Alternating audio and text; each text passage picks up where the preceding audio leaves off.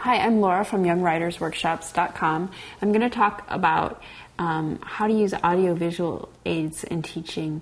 This is such a good question, a good way to think about teaching, incorporating lots of audio and visual materials. And a lot of times you think of things like films when this subject comes up, but almost anything that provides something visual or something audio, an auditory experience for students can be considered an audiovisual aid.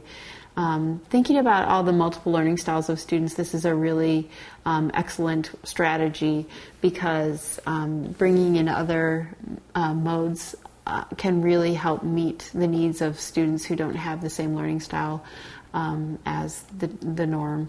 Some of the materials you might think about are films. For example, if you're teaching a Shakespeare play, being able to watch it as opposed to just reading it can really help students to understand it, bring a new perspective to it. There's simulations online, for example, for a dissection. You can use a simulation to allow your students to have an experience that might not have been possible in the regular classroom. Another example is just an artifact. When you're learning about history, seeing some of the materials, for example, colonial hardware or colonial things that were part of everyday life for 18th century families can be really eye-opening, can really bring a new perspective on that subject as opposed to just reading about it. Recorded oral history can be another great way to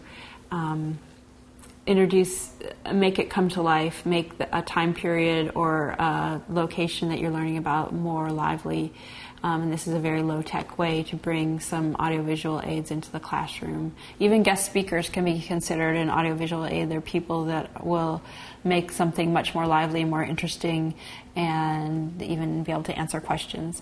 So think about different ways that you can bring audiovisual aids into your classroom, and that will really help support students in learning.